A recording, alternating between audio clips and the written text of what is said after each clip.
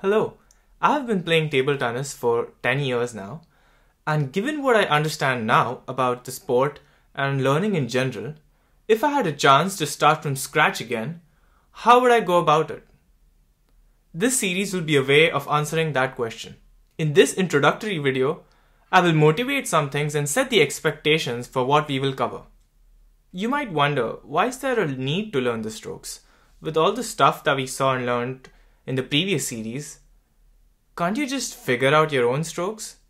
You could, but not only would it take you a lot of time, but there are many things that we haven't accounted for. For example, when you're playing a match, you're not just playing one stroke, you're playing a sequence of them.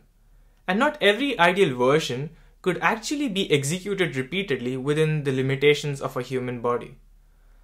So yeah, that makes finding the optimum a lot more complicated. Well, we could at least learn the strokes that have been obtained after the trial and error of generations of players. Compared to 50 years ago, the way strokes are played in table tennis has changed quite a lot.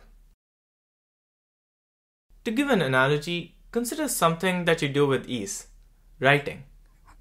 One could argue that hey, if you know what the letter looks like, then you can write it. But you still spend years learning how to write. Because when you're going to be writing pages, then the speed matters.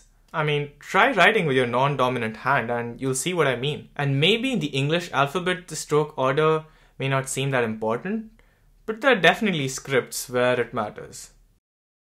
But wait, some of you could say, I play table tennis for fun with my friends and family members.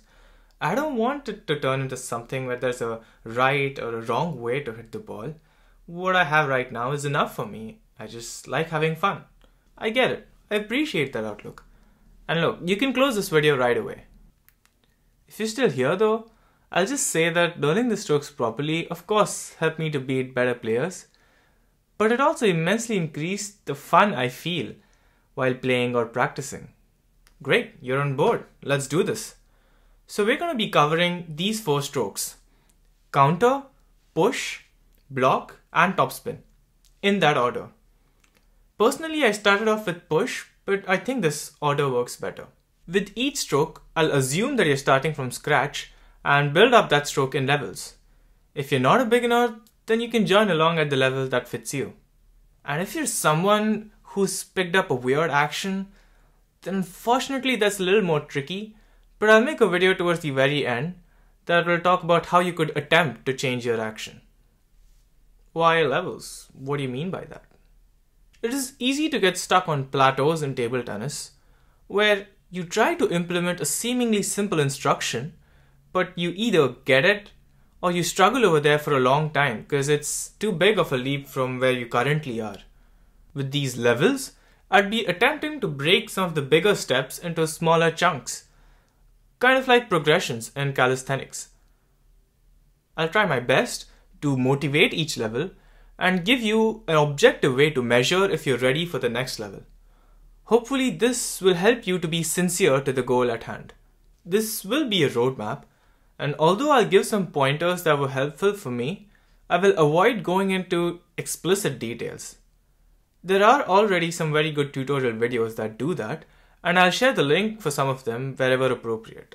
Oh, there'll also be some fun advanced levels where we'll explore some directions in which you could take the stroke and make it your own. Okay, before the next video, here are some prerequisites.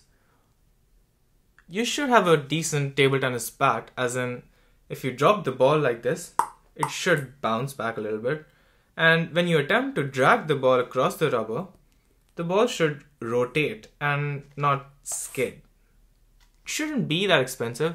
I started off with a GKI Kung Fu, which was like around 1,000 rupees.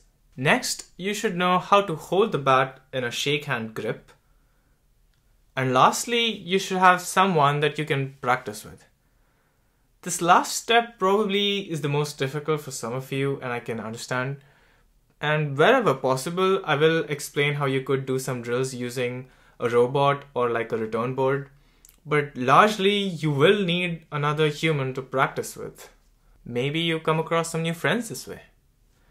And with that, I'll see you in the next video on forehand counter. Let me know if you have any suggestions or questions in the comments below.